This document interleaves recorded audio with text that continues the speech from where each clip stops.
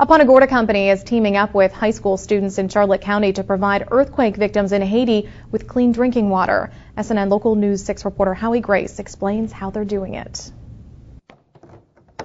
It's totally self-contained. An entire water purification system that fits neatly in a box the size of a cooler. We designed a portable system that is available to be shipped and easily moved, transported, and easy to use. Jake Dye with Four Winds Enterprises in Punta Gorda developed the system after he heard about the earthquakes in Haiti. Because of the need.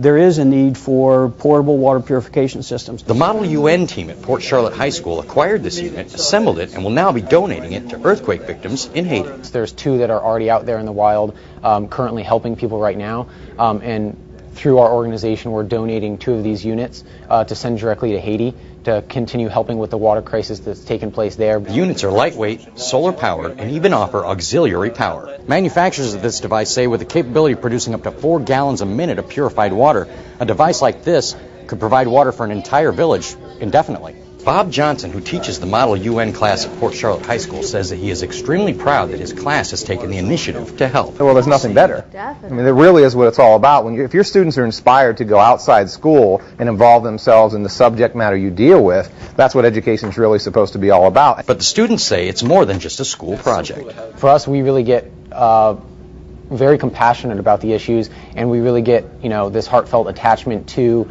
the issues and the people that we learn about. Reporting in Charlotte County, Howie Grace, SNN, Local News 6. The water purification units cost $4,000 apiece. The units that were donated by the school and paid for by a local doctor in Charlotte County who wishes to remain anonymous.